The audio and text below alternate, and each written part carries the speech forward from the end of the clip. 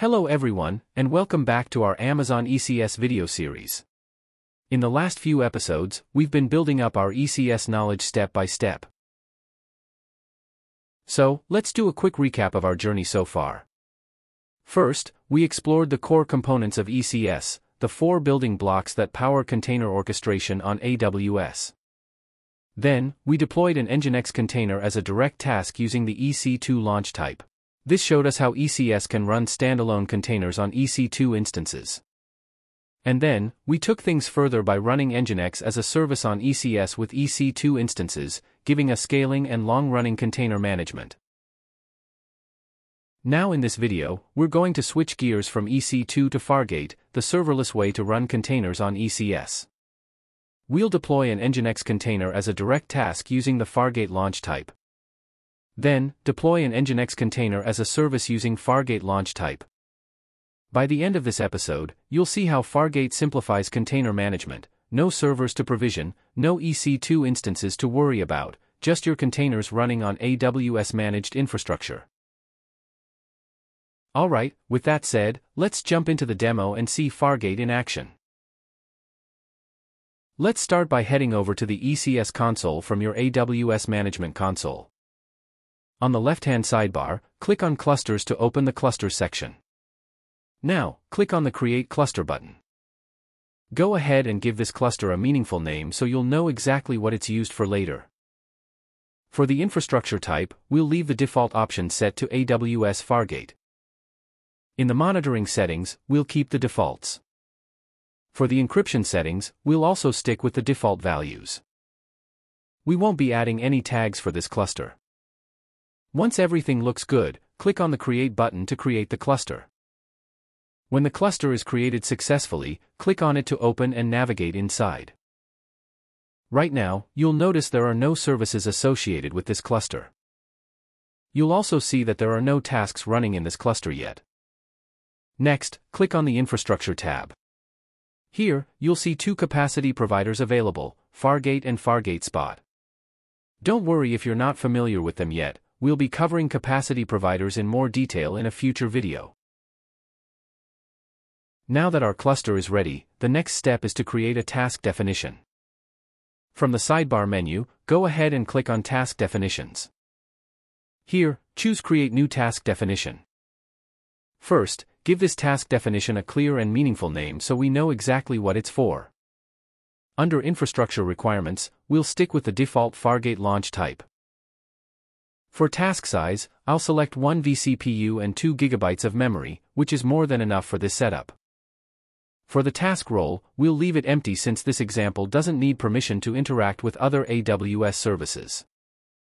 For the task execution role, leave it at the default, which will automatically create a new role for us.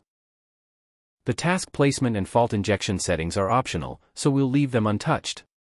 Next, in the container details section, enter the container name as NGINX. For the image URI, use the public NGINX image available from the Amazon ECR public gallery. I've added the link in the description for you.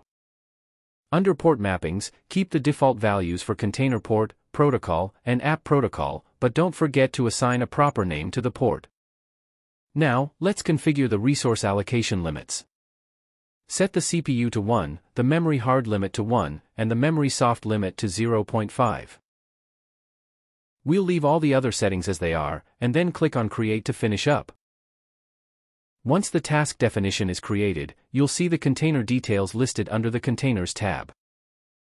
You can also open up the JSON tab to view the full configuration that AWS generated from our inputs. Finally, if you go back to the Task Definitions console, you'll notice this is labeled as version 1, since this is our very first definition. Now, let's go ahead and deploy a standalone task from the task definition we just created, and see how it works with the Fargate launch type. First, select the task definition revision, in our case, that's version 1. Click on Deploy and then choose Run Task. In the Task Details section, leave the default configurations as they are. Under the Environment section, set the Compute option to Launch Type. For launch type and platform version, we'll also keep the default selections. Now, in the networking section, choose the VPC where you want to deploy this task.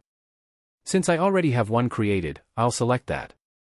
If you don't, you can simply click on Create a new VPC to generate one. For this demo, I'll select only public subnets. Later, in future videos, we'll also do deployments on private subnets when we move into more complex setups. Next, let's create a new security group directly from here. Give the security group a descriptive name. For inbound rules, I'll leave the type as default. Set the port range to 80. And set the source to allow traffic from anywhere. Leave the rest of the configuration as it is, and then proceed to create the task. Once the task has been created successfully, click on it to navigate inside and view its details. Here, you'll see all the information related to this running task. Now, click on the public IP address to open the web page in your browser. You should see the default NGINX home page, confirming that our standalone task has been deployed successfully using Fargate. Since we didn't configure any EC2 instances for this setup, where exactly does this public IP come from? Well, even though you don't manage any EC2 instances with Fargate, every task actually gets its own elastic network interface inside your VPC. Because we launched this task in a public subnet and enabled auto-assign public IP, AWS automatically attached a public IPv4 address to that ENI from Amazon's IP pool. That's the IP you see here. All traffic flows through your VPC's internet gateway, and since our security group allows inbound traffic on port 80, the task is accessible directly. Keep in mind, though, this public IP is ephemeral. If the task stops and restarts, the IP will likely change. In real-world deployments, you'd typically front tasks with an application load balancer for a stable endpoint. Let's go back to the ECS console, and under the logs section, you'll find logs related to this task.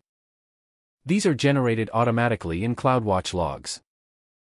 Now, let's repeat the same test we did in our previous video.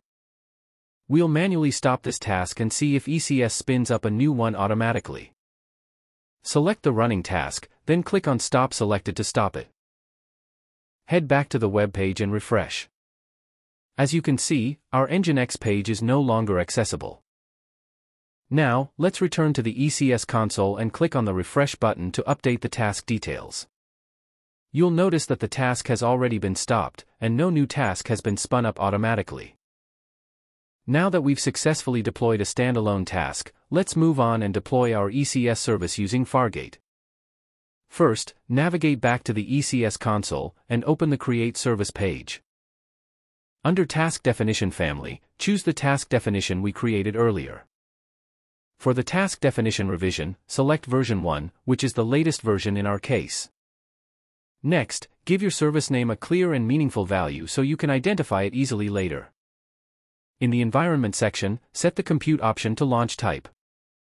Leave both the launch type and the platform version as they are with their default values.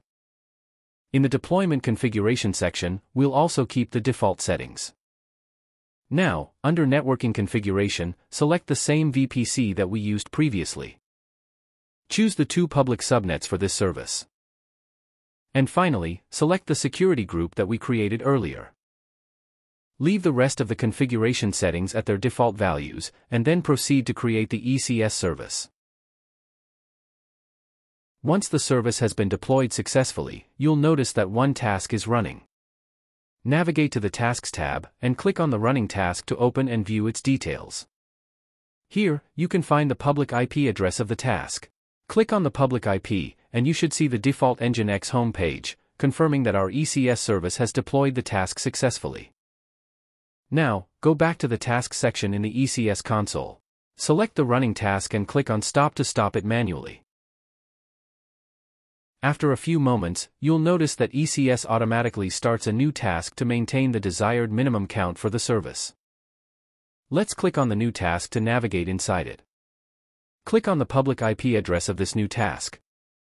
You'll see that the NGINX default homepage is once again successfully deployed, this time on the new ECS task managed by our service. And that's all for the hands-on with the Fargate launch type. Now you know how to deploy ECS tasks using both EC2 and Fargate launch types. In the next video, we'll dive deeper into Amazon Elastic Container Service and see how to integrate it for more advanced deployments and real-world workflows. So, that's the end of this video. Thanks for watching. Don't forget to like, share, and subscribe, and I'll see you in the next one.